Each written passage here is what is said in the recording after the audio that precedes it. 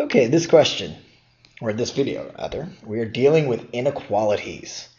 And conceptually, what are they? So let's have a simple inequality here, which is x minus 3 is less than 0. What does this actually mean? Well, first off, we want to solve this. And to solve this, we change this less than sign here to an equal sign. We get x minus 3 equals 0. We solve for x by adding 3 to both sides, and we get x equals 3.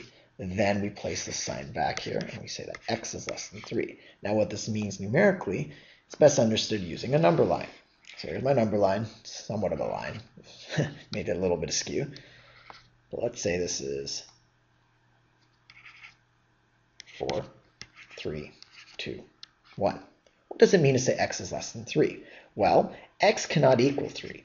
Meaning if we plug 3 in here, we'd have 3 minus 3, which is 0. 0 is not less than 0. So to depict this on a number line, we want to have an open circle, meaning x cannot equal 3. However, any number less than 3 describes the equation above. So we could even put 2.8 in there. It's on the number line, and so if we put 2.8 minus 3, we end up getting negative 0.2, which of course is less than 0. So any number to the left, and notice this arrow just means on and on and on, any number to the left of 3 is less than 3 and satisfies this above equation. Now let's have another little trick here, and this is going to be a little bit more complicated. I'm going to have negative 5x plus 10 is less than or equal to 0. How do we solve this? What do we do? Well, notice that less than or equal is written a little bit differently. And again, we're going to simply assume to solve it that it's negative 5x plus 10 equals 0. We solve,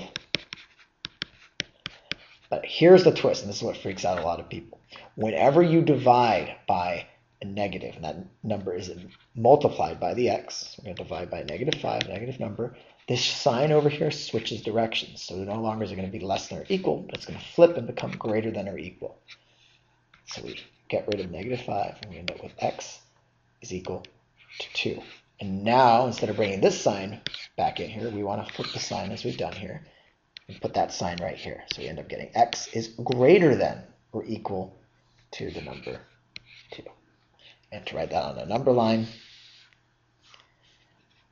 here, 0, 1, 2, and 3, so on.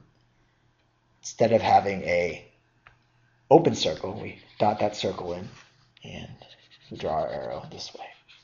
Now this is something, this number line is something you will not have to do in GRE. This is conceptual to help you understand what the inequality sign means. The major takeaway from this is to, of course, make sure you understand the number line. Make sure you understand how to solve these by simply replacing the sign with an equal sign.